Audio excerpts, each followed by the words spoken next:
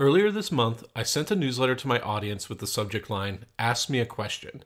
Basically, I told everyone to jump in the comments section of the post and ask me any questions they have about the media industry or creator economy. Several of you did pipe in with questions, and so I spent a few hours jotting down notes and then recorded this episode you're about to consume. I answered questions on a range of topics, like the difference between a creator-led company and traditional media outlet, non-traditional media business models, my advice on launching a media business in 2024, and how long it takes to build a media business from scratch. Hello, I'm Simon Owens, and this is The Business of Content, the show about how publishers create, distribute, and monetize their digital content. If you want to listen to an audio version of this show, subscribe to The Business of Content wherever you get your podcasts. This Q&A episode is actually part of an ongoing series. Every single month, I'll allow my subscribers to submit questions, and I'm going to do my very best to answer at least one question from every single subscriber. The only way to submit questions is by becoming a paid subscriber to my Substack newsletter. Subscribers also receive a Calendly link from me that allows them to book a half-hour introductory phone call. Many of my subscribers use it as an opportunity to tell me about their own media businesses and pick my brain on strategy. To subscribe, go to simonowens.substack.com. That's simonowens.substack.com. Or just Google the words Simon Owens and newsletter. Okay, let's jump into answering your questions. So our first question comes from Margie Whiteleather. She writes, Simon, thanks for everything you do. Here's a question. What can we learn from the business models of people or organizations that are not journalism or media, but which use some of the same strategies and create similar products, such as nonprofits, causes, consumer advocacy orgs, think tanks, and others? I actually want to start maybe by turning this question on its head and suggest that it's really the other way around, that a lot of these non-media organizations could learn from media companies. One thing that consistently astonishes me is how much money is wasted on traditional marketing avenues, traditional advertising, things like hiring PR firms. I actually come originally, I was in traditional media, but I did work in the PR world for a while, so I kind of have first-hand experience with this. And I know that to hire a PR firm for your business, you're paying a minimum of $5,000 a month retainer. A lot of firms won't even take a phone call unless you're paying upwards of $20,000 to $30,000 a month. And I think the vast majority of brands that aren't Fortune 100 companies are just getting totally ripped off by this. What's going to happen when you hire a PR agency is they're going to just they're going to go to some PR database and pull down a huge list of reporters and then shotgun press releases and pitches out to all of them. And, maybe they'll get a bite here or there and they'll be able to get you interviewed for some kind of trend piece or story. But I think a lot of brands vastly overestimate the value of that to their company and their business.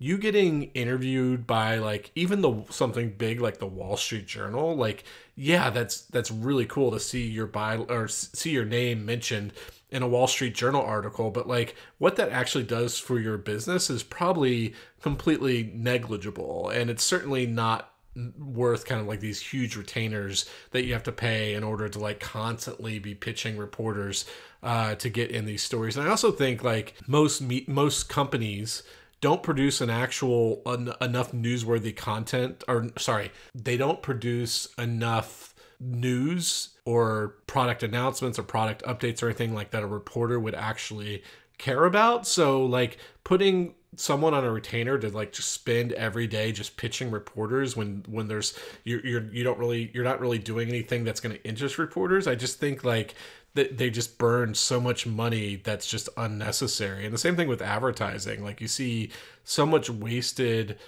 advertising dollars going towards programmatic display ads. And really they should be thinking more like media companies, taking all those resources. If I had some kind of consumer product company or a think tank or a nonprofit, I think almost all my marketing budget would be going towards hiring professional content creators, maybe on a freelance basis, and just trying to put out really high quality content so that you could attract your own audience, own your own audience, capture that audience. I would rather have 10,000 visits to a blog post on my company blog or 10,000 views of a YouTube video that my company created versus over 1 million impressions for, like some ephemeral display ad that's appearing on some website. So I guess to sum it up is I think like more companies, more organizations, more nonprofits, more think tanks, they should think more like media companies and creating editorial content versus, spending all that money on like PR and traditional marketing.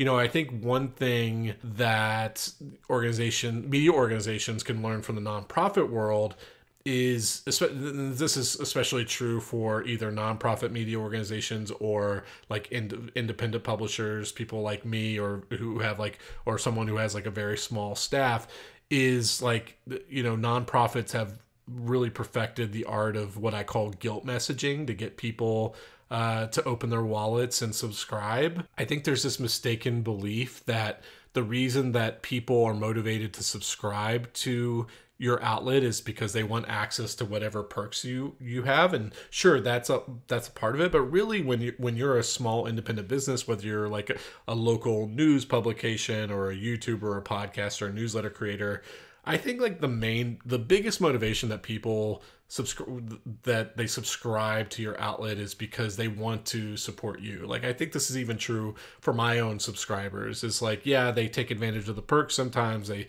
schedule the phone call with me. They submit questions to, the series like this. But in reality, they just enjoy the content that I put out. They enjoy my newsletter. They enjoy my podcast, and they want to support what I'm doing. And I don't think enough media organizations like lean into, asking for that support. And I think that's something they could learn, from the nonprofit world.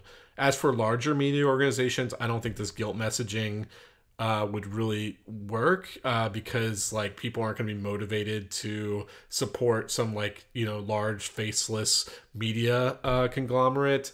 I think there's a little bit of this, like, I think Washington Post and New York Times benefited a lot when, Donald Trump was elected, and there was all this like furor over like, you need to, if you want to have good information, you need to actually support media. And so there was a huge bump in subscribers as a result of that, is because it made people feel good to subscribe to a newspaper. But for the most part, I don't think people are subscribing to larger media outlets because it makes them feel good about themselves. And so that's why I'm skeptical when some for-profit large media companies engage in this kind of donation model. Like, for instance, Vox.com, which is owned by Vox Media, which is a huge VC funded media holding company. They've been trying to use guilt messaging at the end of their articles to try to get people to become contributors, even though they don't get any paid content as a result. And I'm just hugely skeptical that that's going to work, that people are going to be moved to some more support a publication just so that they can increase the value for, the rich investors and give them a good exit whenever, Vox Media goes public or sells to a larger media company. If there's anything that media companies should be looking towards in terms of copying, it should be like, traditional product companies, because they should be thinking outside the box of, getting outside of these like traditional media business models like subscriptions and advertising, and thinking, how can we collaborate with product makers, consumer goods? How can we launch our own consumer goods and basically take that owned audience and figure out ways to get that audience to purchase other things. Obviously, some big examples of that I like to cite a lot is like Mr. Beast, the YouTuber. He launched a chocolate brand called Feastables. There's Logan Paul and KSI, who have launched Prime, which is a kind of like a sports drink, a competitor to Gatorade. But even you see this at the smaller outlet level. There was this media entrepreneur I interviewed a few months back for my podcast. His name's Dylan Bowman. He runs a media outlet called Free Trail, which focuses on the trail running community. And he's like been getting a lot more serious about developing actual consumer goods products, collaborating with brands, who kind of are already understand like the supply chain and distribution mechanisms, and like tying that to his media brand and using that as a marketing vehicle. So I definitely think in terms of like where media companies should be inspired or should look to, it should be models like that where they're trying to maybe launch some non-traditional media products. Thanks for that question. The next question is from Joe Polizzi. Hi, Simon. I'm curious about how you see a difference between a media company and a content entrepreneur, aka a full-time creator. Is it a positioning aspect or human resources issue? From a business model standpoint, they are the same, but it seems you look at them differently. Thanks for all you do. So first I should note is that Joe Polizzi is a friend of the show. He currently runs a conference called CEX. I think it's the Content Entrepreneur Expo. He does it every year. I've been to one previously. It was a lot of fun. There's one upcoming in Cleveland this year, and I'm actually a speaker there, so I'm super excited to go and network. So if any of you are planning to go to CEX this year, definitely reach out to me by email. I'd love to, grab lunch, grab dinner, grab drinks. I'd love to, I always like to get out and meet my audience. So definitely reach out, and I encourage you to go to CEX because it's a great conference. So to answer your question, I don't necessarily think that the creator economy and traditional media are always mutually exclusive. And I kind of think of the creator economy as kind of like a subgroup with underneath the larger umbrella of media, but I think sometimes the lines are blurred, where sometimes something could maybe sort of be a creator economy type outlet, and or it can also be considered a traditional media outlet. Like, for instance, let's say 3 journalists kind of team up and they launch their own Substack newsletter. Are they creators, or is that just another traditional media outlet? I guess if I had to define like what is the difference between like a creator and a traditional media company, it's that like the business is built for a creator, it's built around a single personality or a small number of personalities. It's very kind of personality led, whereas with like a traditional media company, the brand of the company kind of supersedes or takes precedence over the individual content creators that work at it. So like even something like Mr. Beast, which, is a huge YouTuber and he has hundreds of employees, I would still consider him as part of the creator economy because like everything leads back to his personal brand. Every single video features him. Mr. Beast is Jimmy Donaldson's personal brand. And so therefore, even though he has the structure of a traditional media company, I still would consider him like a member of the creator economy. I do think it's possible for like a creator company to kind of eventually mature and morph into a traditional media company. Basically, if it starts kind of like personality led, but then the personality kind of takes like a backseat and starts hiring other content creators and tries to basically mimic a traditional media company. A good example of this is like The Ankler, which is like a Hollywood trade newsletter. It was started by a guy named Richard Rushfield, and it was largely built on his kind of personal brand and contacts. But within the last year or two, it took on a little bit of investment. It hired a traditional editor and is like basically hired out entire staff, has launched podcasts and stuff like that.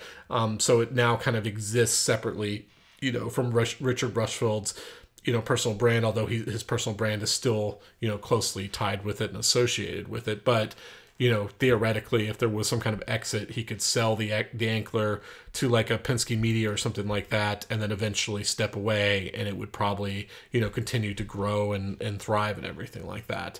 Another example is Barry Weiss.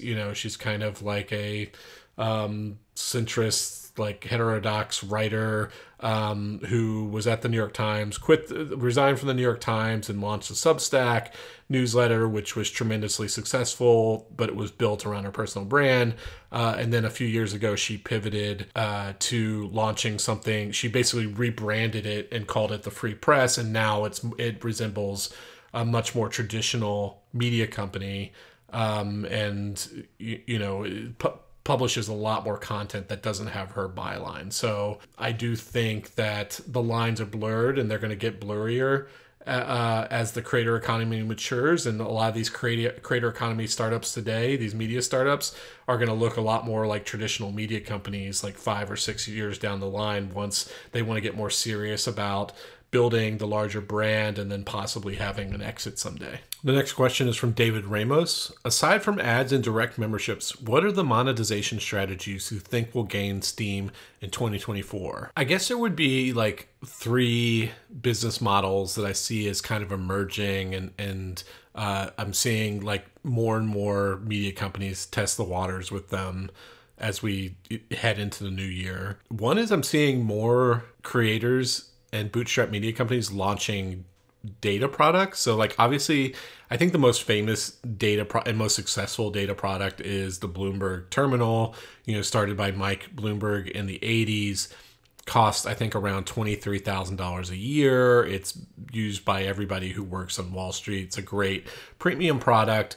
And it's great because it's like differentiated from editorial content, which I think, obviously is somewhat devalued in the public eye because so much of it is free. So, when people subscribe to something, they want to feel like they're getting something different, something exclusive, and a data product that allows them to toggle through and look at different information that's exclusive can provide that level of differentiation that can cause someone to subscribe and perhaps pay more than they usually would for a traditional content operation. I've interviewed and talked to lots of media entrepreneurs who are doing this. Like, I think the reason why they're starting to come in vogue is the tools are there now to where you can collect this data a little bit more easily and format it and, basically put it in a format where, logged in subscribers can access it. And so maybe that's why we're starting to see it a little bit more. But also I think create that a lot of media entrepreneurs are just trying to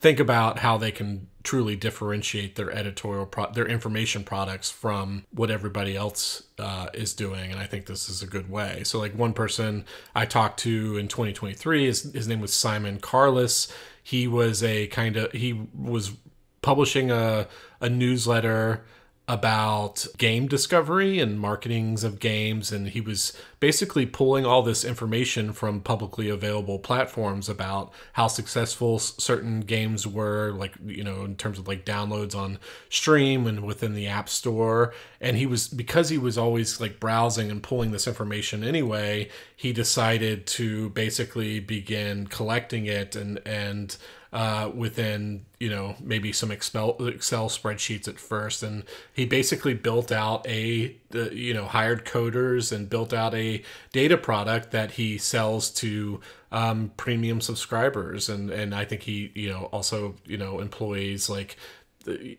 people for just basic data entry now. And so that's kind of, he's been able to differentiate himself as a result of that. I know Alexis Grant, she runs a cool publication called They Got Acquired, which focuses on small to medium-sized businesses that have had successful exits and been acquired by other individuals and companies. She's compiling a data product that basically compares, where you can search through and see which companies have been purchased, who were they purchased for, what categories they were in, how much they were, stuff like that. And you could see how someone who is looking to sell their own company would appreciate a product like that, where they can kind of do different queries and kind of hone in on what worked for other companies so that they can copy that as they move towards their own exit. I think online courses, they've been kind of in vogue for a few years, but I'm seeing more and more media companies focus on that. I think a lot of media entrepreneurs like the fact that it's not a hamster wheel, that you can create like a course that's basically evergreen content and sell it at a premium, versus a subscription where you're constantly having to churn out new content. You're constantly having to deal with things like churn. I think there's something attractive about just creating a great product and just focusing on selling it versus like constantly trying to appease ongoing subscribers. So I think there's going to be a lot more investment in courses from media entrepreneurs going forward. And then I think there's going to be like a lot more kind of brand collaborations between media companies and like basically traditional brands. I think I mentioned it earlier, but like this guy named Dylan Bowman, he runs this outlet called Free Trail, and they do some of their own fitness apparel where they put Free Trail, the logo on shirts and stuff like that. But they also have, sponsors like fitness apparel companies that they've worked with in the past, where they're actually working hand in hand with those brands to design like their own kind of custom fitness apparel, and they're selling like a co-branded product to their audience. So I think we're seeing a lot of that now. We've seen BuzzFeed do this a little bit as well, where they're actually collaborating during the product development. And so I think that's a neat opportunity going forward. The next question is from Stephen Harrison. In 2024, how do you think about the balance between writing freelance for other publications, for example, newspapers, versus maintaining a newsletter for subscribers? Should a writer go all in with one or the other? I actually think both can be beneficial to the other, and you don't necessarily have to go all in on your newsletter business while you're trying to run a freelance business. I guess the one caveat that I have to start with is, like, in order for them to have synergy with each other, your newsletter has to be within a similar beat to what your freelance content is. Like if during your day job you're freelancing about enterprise tech or something like that, but then your newsletter is about reviewing music albums, obviously there's not going to be much beneficial cross promotion or cross synergy between the two. But if you're launching a newsletter that's aligned with your regular beat, I think that your freelance career can benefit the newsletter and vice versa. I think a good example of this is this guy named J.R. Raphael. He runs this really successful newsletter called Android Intelligence, and for the past, I think, 23 years or so, he's been a tech freelancer. I don't think he's ever had like a full-time job, like salaried position within the media. Like he's always been a freelancer, and he wrote about tech for various mainstream publications.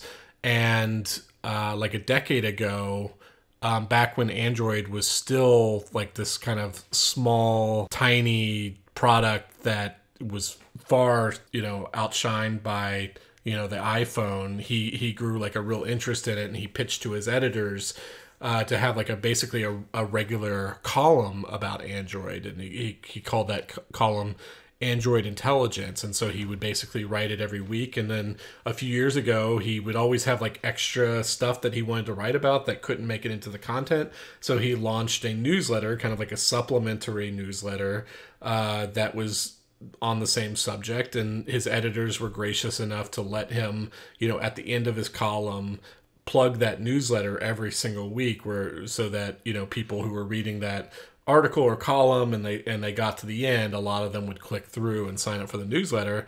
And basically over a period of years, the newsletter started gaining way more traction. He turned on paid subscriptions and started offering, all kinds of benefits. And eventually, like, the business of the newsletter grew to be larger than his business for his freelancer career. And he still freelances still today, but he's dialed that back a lot. He's focusing more on the newsletter business, and he's able to be more picky about what he writes for his freelance clients, and he keeps most of his content for the newsletter. So you could see how he kind of dipped his toe in the waters and worked his way up to owning more and more of his audience. And I think going forward, a lot of professional freelancers will follow a similar route. The next question came from an anonymous Substack user. How important do you think producing video and podcasts are to a primarily text-based business? I see major text-based creators like the New York Times' Jamel Bowie experimenting on TikTok, hear Bill Simmons vlogging his YouTube channel on his podcast, and see IG's Chief talk about how DMs are mostly people sharing reels and stories.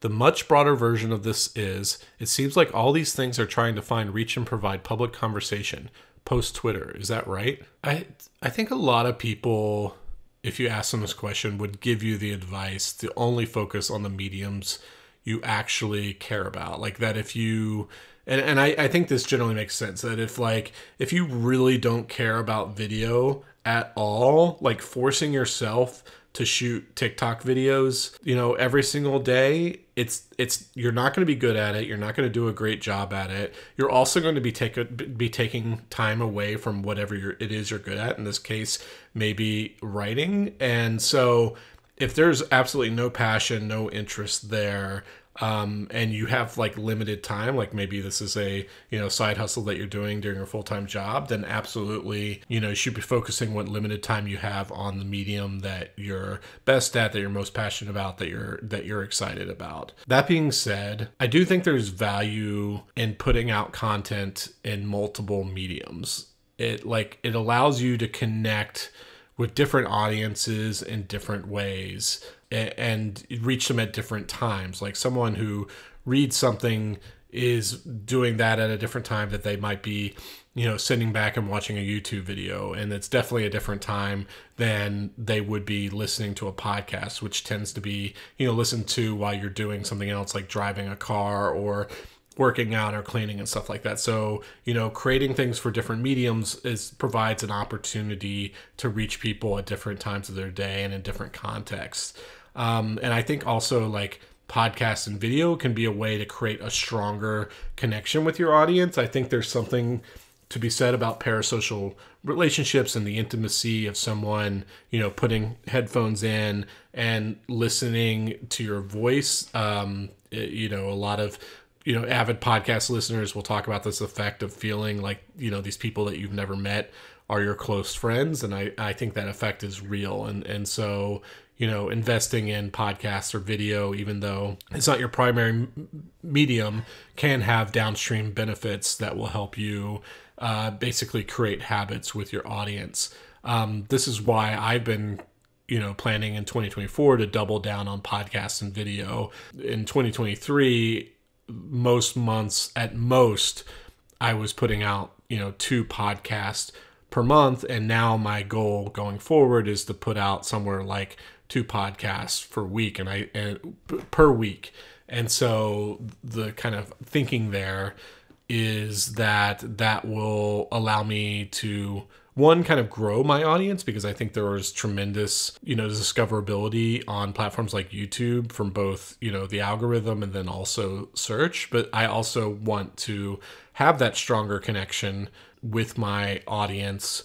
And I think hopefully this will lead to higher conversions to things like subscriptions and advertising and stuff like that. Like, I talk to a lot of people who read my newsletter, and I always find that like my biggest fans, even though my podcast audience is much smaller than my newsletter audience, I find that the people who listen to my podcast they're the ones who kind of geek out from talking to me because they've formed more of that parasocial relationship with me.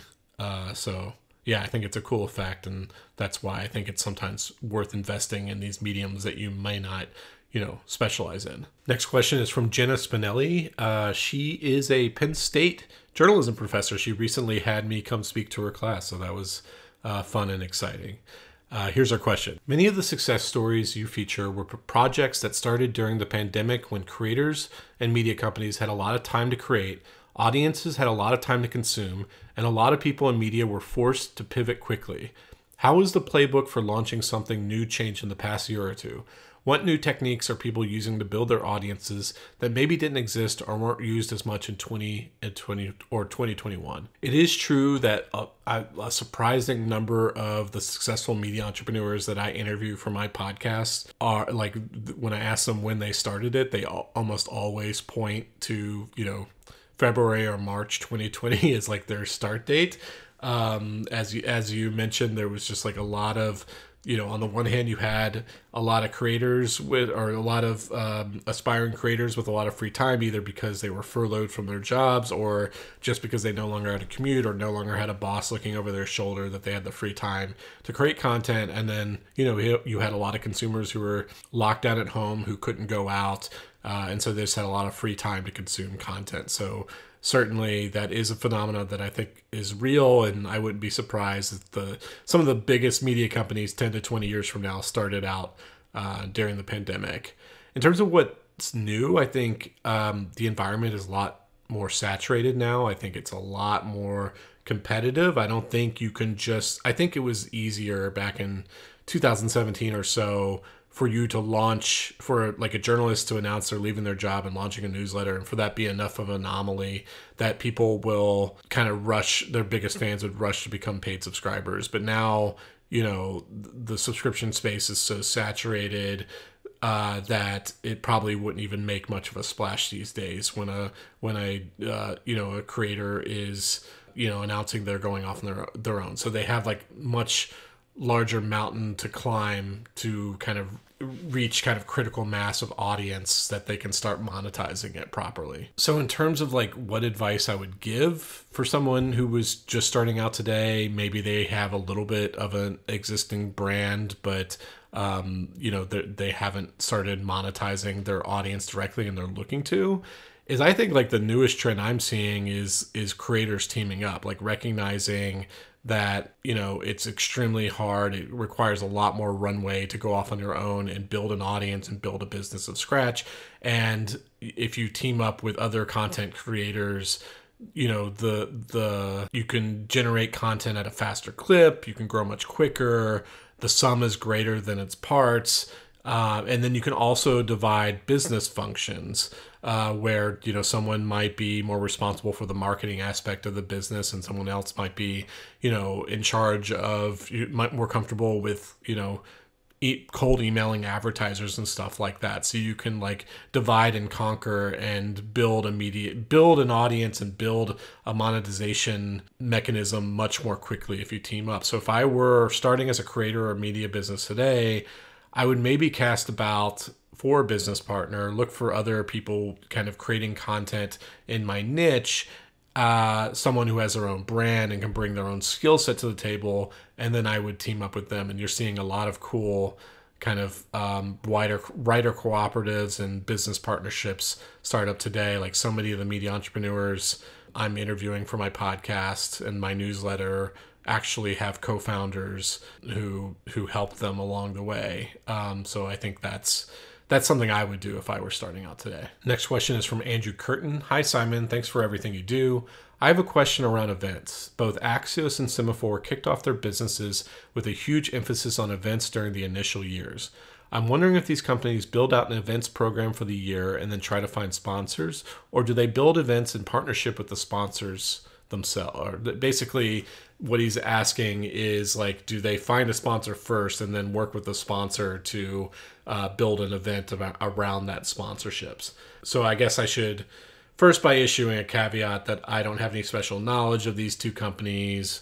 I've never worked with them. I have interviewed some people from Axios, but I not necessarily about their events. But I have worked with similar outlets in the past, and I've obviously interviewed a lot of media companies that have had success with events. So I have some general understanding of how these work. I would say that in general, I think most publisher events are still editorial driven, meaning that they kind of come out with an event schedule or plan out an event, and then they're trying to find sponsors after the fact, and maybe finding a lead sponsor for the event, someone who like actually shows up on the program or something like that.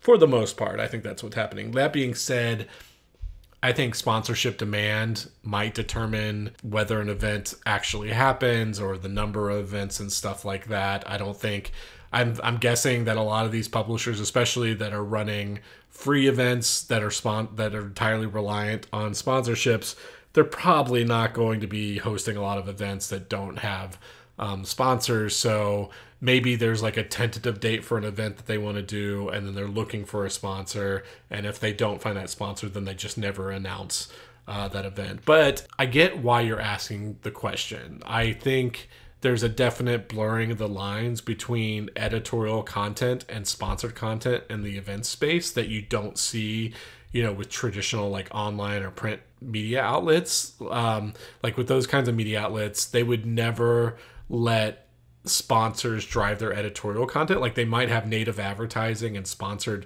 articles and stuff like that, but that's clearly labeled. That's something that's completely different. It's not like they're creating a bunch of editorial content and saying, and tugging on the sponsor and having the sponsor give input and stuff like that and presenting it as traditional editorial content that's supposed to be no different from the non-sponsored content. But I think it's more acceptable in the event space from both attendees and event organizers for there to be this kind of blurring of the lines where maybe a sponsor is sitting on the stage with some other panelist or gets to make a very small presentation or introduction at the beginning, or is completely underwriting the entire thing, and maybe all the sponsor has the only panelist on the stage. And I think there's a little bit more willingness to engage with that type of content and not necessarily thinking of it as purely sponsored, that it has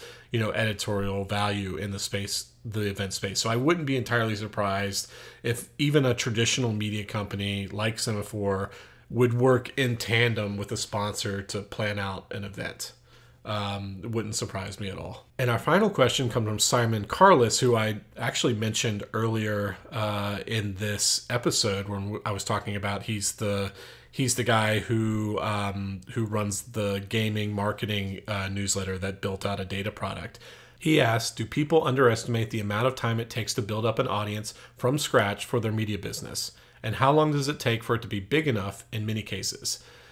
Yes, I think they totally underestimate what it takes to build kind of critical mass of an audience and start monetizing it. That's why there are so many abandoned YouTube channels, podcasts, and newsletters. There's so many instances where they start producing content, they get discouraged, nobody's watching it, they're getting no feedback. And usually what happens is they start posting more infrequently, and then it just kind of peters off and they stop completely. There are probably millions upon millions of abandoned blogs, newsletters, podcasts, YouTube videos, and it's all because of this problem.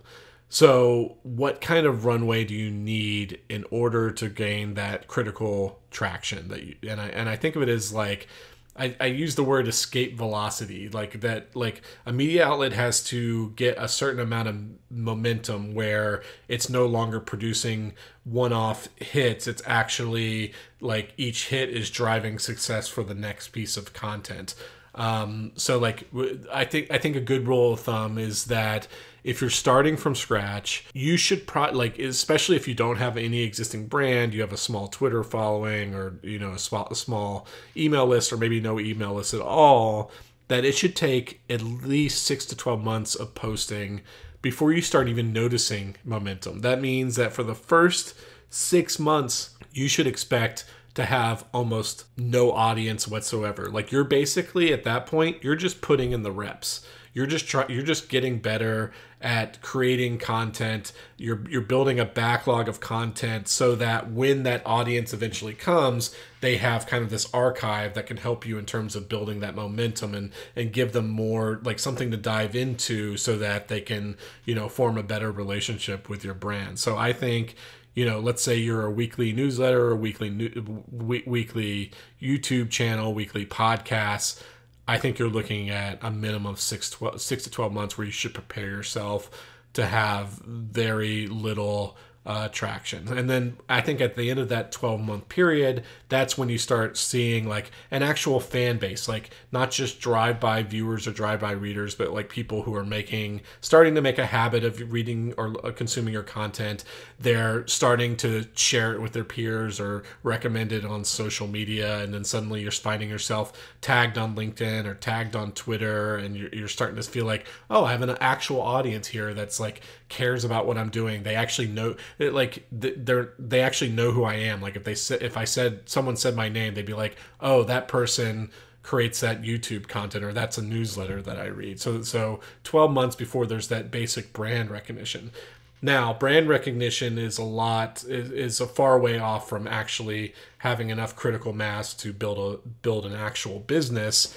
That's a whole different can of worms. That's the question I ask a lot of my guests on my podcast, like how long were you producing content before you were generating what you would call a full-time salary? And I think it can take, there's always outliers, but I think it can take years of publishing consistently before you can even hope to make a full-time living at it. And I just don't think the vast majority of aspiring media entrepreneurs are ready to make that type of commitment. They don't have that kind of runway. Most of the successful creators, and I haven't gone back and officially tallied this up, but like based on like what my general feel is that the successful creators and media entrepreneurs I interview for my show, they took anywhere between, I would say, 2 to 5 years of consistent production before they made a full-time living. And I would say a lot of them err towards the 5 years versus the 2 years. So you definitely have to be in it for a long haul. It's going to take you upwards of a half decade or more. And yeah, I know that's might be discouraging to some, but I think it's actually, encouraging, because you realize that the key differentiator that's your superpower is time and consistency. And if you can be consistency and put in the reps and show up week after week, then you will have an advantage over 99% of other aspiring content creators out there. Okay, I think those were all the questions. This is extremely weird. I've had an interview podcast for going on several years, and I feel like I'm getting more natural at it. I'm asking better questions. I have fun doing it, but there's always another person to bounce that dialogue off of. And so speaking into a camera, speaking into a microphone for going on, what is it now, close to an hour, it's extremely weird to speak extemporaneously like this. So I apologize in advance if some of this came off as awkward. I think the more I do it, the better I'm gonna get at it. I'm gonna be sending out my next Ask Me a Question newsletter next month in the beginning of February, where my paid subscribers can submit their questions. And I'm super excited about this series. Like, I'm serious. Like, I'm going to answer at least one question from everyone who submits one. It might not be in the podcast. It might be within the comments itself. And there might be instances where you ask a question that I really don't know the answer to, and I'll just be honest with you and say, hey, I'm not qualified to really answer this question, but you'll at least get some kind of response. And I really want to provide value to my subscribers through this series. So I'm super excited. So I hope when next month's Ask Me a Question newsletter shows up in your inbox that you'll submit a question for me, and a really good one. All right, that's all I have for today. And I'll see you in the next episode.